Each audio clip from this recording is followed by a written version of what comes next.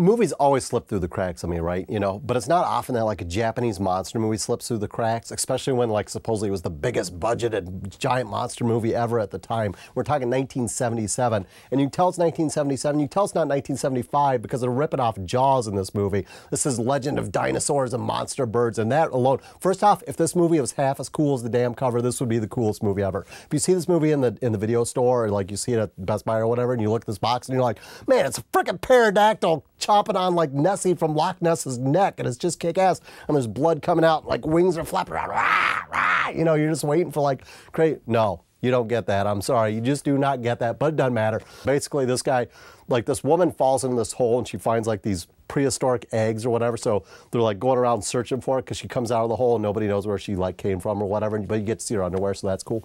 But then, all of a sudden, like, there's these reports of this monster in this lake, and this is where the Jaws ripoff comes in. I swear to God, there's like frickin' scenes like that are stolen directly from Jaws, where people are like floating around and stuff, and there's people on the beach of this lake, and all of a sudden, they hear the screams and thrashing and stuff, and they look up, and then the people are gone, and there's just their little raft floating there, or like the girl has like her feet, you know, sticking out of the raft, and then all of a sudden you see the scenes from below, and then giant monster comes up, and that's the 40-minute mark, by the way, that I'm talking about. All of a sudden monster comes up, and it's got the fakiest looking eye of all time and these really bad teeth, and I'm sorry, but if you get picked up by a giant monster and it like has you by the leg, you're gonna lose that damn leg. That's just what's gonna happen. But like somehow she breaks free, but then she gets chomped up anyway, so it's all good.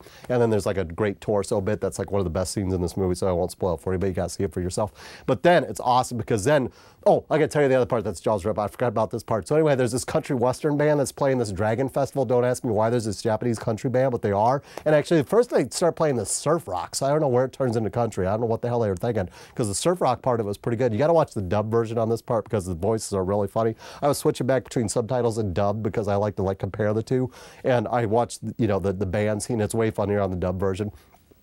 So anyway, they're playing on like this floating stage, kind of like Lumberjack Days, and I wish this would happen at Stillwater, because it'd be kick-ass. If like all of a sudden this dinosaur bucked up from like the Stillwater Bridge and just fucking ate whatever, like ELO Part 2, or maybe Loverboy, or somebody that's playing on the floating stage at Lumberjack Days and just chomped down on Mike Reno from Loverboy and ate him while he's singing Almost Paradise. That'd be awesome. Be like, almost, head goes off the whole bit. This movie's actually pretty gory too. There's a bunch of like limbs being spit out and crap like that. Like I said, the torso part, there's a headless horse that gets his head bit off and stuff. It's awesome.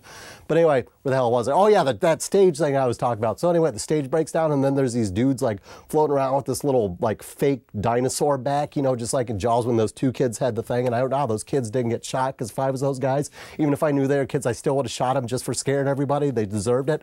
But anyway, these people don't get shot anyway. They get away, and they're like sitting on the other side of this cove, and they're like, hey, did our trick work? And this guy's like, yeah, it worked great. And then all of a sudden, dinosaur comes up and chomps on one. It's awesome. That's the first scene. Comes up with the diver right between his mouth.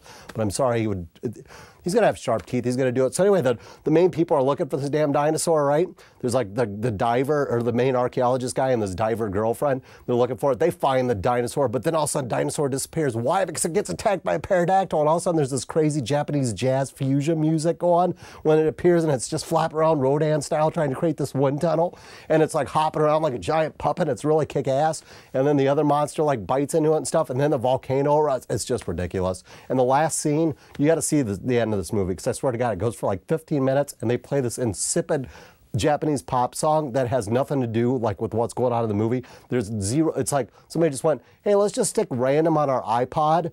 They didn't have iPods back then. I realize that. Don't send me any letters, okay? I'm just saying, like, if you did that, you just stick it on random, and then all of a sudden, like some sappy Japanese pop song comes on while this guy's trying to rescue this woman who's fallen into a crater while this volcano of Mount Fuji's erupted. It's kick-ass.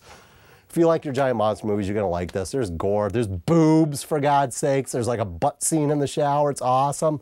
And it's unrated out on DVD, so it's kind of kick-ass. And I never even heard of this damn thing, but apparently played on Mystery Science Theater, but I didn't see it. So if I had, I probably would have done it because I'm probably ripping them off. Sorry. TW Video Services is proud to sponsor this program.